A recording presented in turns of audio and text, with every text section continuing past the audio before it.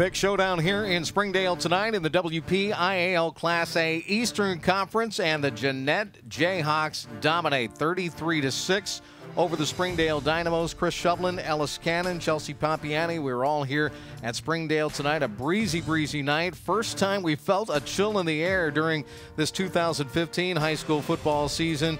And really, Jeannette gave the cold shoulder to the hosts. They certainly did. They were very well balanced. They went over the top when they needed to offensively. They took simple runs and they made them into big plays, and they never allowed Springdale to get the enthusiasm and excitement and balance they needed offensively to make a night out of it. You know, one of the big key marks of this ball game for Jeannette tonight was capitalizing on Springdale turnovers, and that's exactly what they did with Giovanni Sanders running the offense, Kareem Hall scoring touchdowns, Wade Redmond forcing turnovers, and great games on both sides of the football tonight. Jefferson Jones, a bunch of guys really had great games here tonight. Springdale did all it could, didn't get on the board until late in the ball game because this Jeannette team just short-circuited them.